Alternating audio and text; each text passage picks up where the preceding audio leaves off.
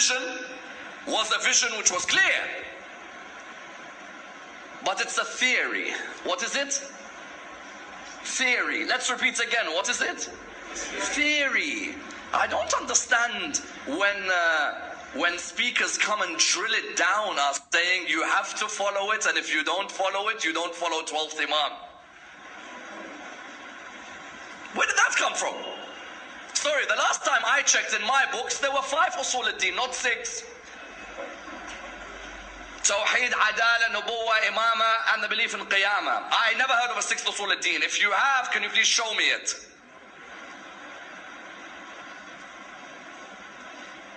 Wilayat Al Faghih is a theory of governance, and we need theories of governance in the absence of the 12th Imam.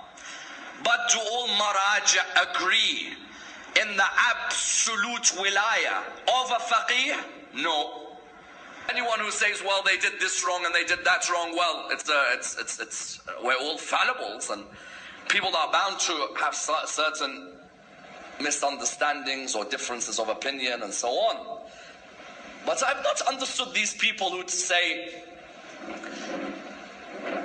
death to so-and-so, death to so-and-so, you know, they say, Marg Barg, and then Marg Barg, the enemy of Wilayat Al Faghih. What?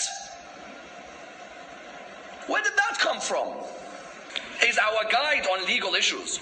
How we reach the stage where in Mashhad, in the Haram of Imam Raza, in Fajr prayer, you hear Marg Barg,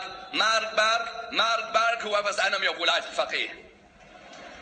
Sorry, are you attacking the ulama who may be in Najaf who disagree? Yeah. Or are you attacking those in Qom who differ?